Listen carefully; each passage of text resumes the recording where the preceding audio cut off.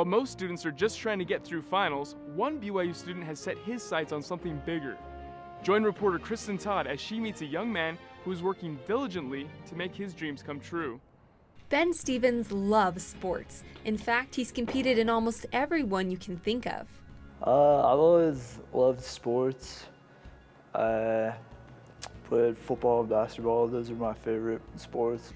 This BYU sophomore loves competition, and by hearing about his active lifestyle, you would never know that Ben was born with a really rare condition that affects his mobility.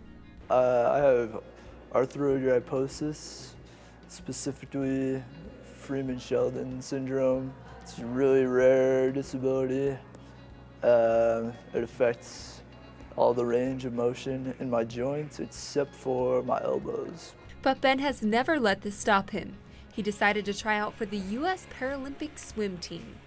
When I found out about the Paralympics, they had a couple of different sports. I thought swimming would be a good one to do. Coming from a large family of 8 kids, you might think he inherited his love for sports from older siblings, but actually he learned how to do it on his own.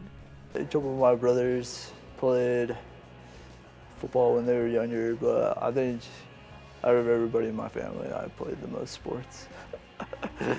Growing up with physical limitations never stopped Ben from doing what he loved.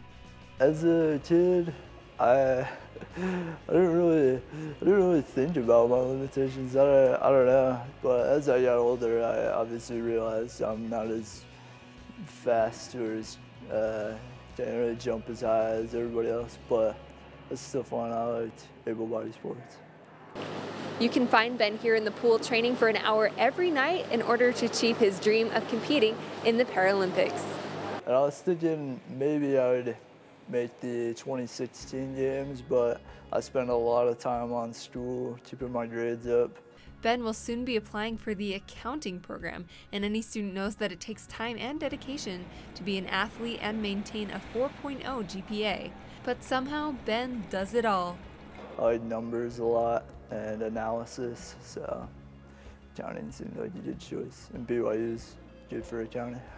This BYU student always keeps his dreams in mind so he can live life to the fullest. I just have 2 goals, basically, just to be fit in mind and fit in body, so, and Paralympics and accounting.